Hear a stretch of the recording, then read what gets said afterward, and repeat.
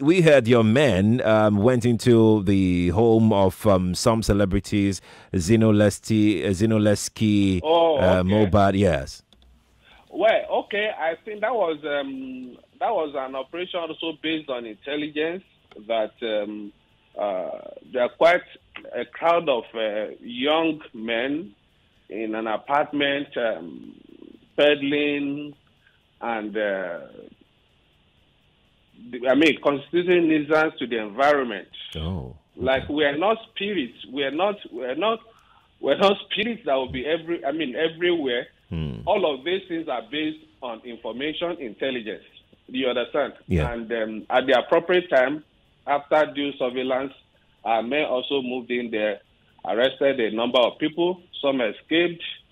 But then I think the people you mentioned, they were with us. They were undergoing interrogation up till last Friday. Okay. But because we didn't want to detain them beyond the time allowed by law, so they were granted administrative bail last Friday. Last Friday. Okay. And by today, they are returning to the agency. Very quickly, Mr. Femi, you still did not mention what they were arrested for, apart from constitutional nuisance. What do you mean by constitutional No, nuisance? drugs, of course. Okay. Drugs were recovered from there. Molly, cannabis, drugs were recovered from there. We don't. I mean, the constitutional nuisance. I'm just saying based on information. Okay. You know, when people, in one of the rooms in that apartment, we had 10 young men in one room, all about smoking, cannabis, and what have you. You know, it's a very pathetic situation, I'm telling you, and I think we all need, the positive voices need to rise up.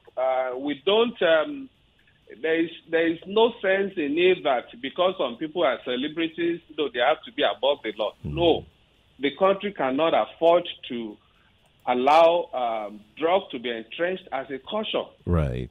Given the situation we have on our hands, with the measures between the security challenges the nation is facing and the problem of drug abuse, we cannot afford that. Drugs to be entrenched as a caution, no matter who is involved. If you are caught, those that we need to provide help for treatment, we will get them help for treatment. Those that need to face the law, we'll make sure we bring them before the law courts.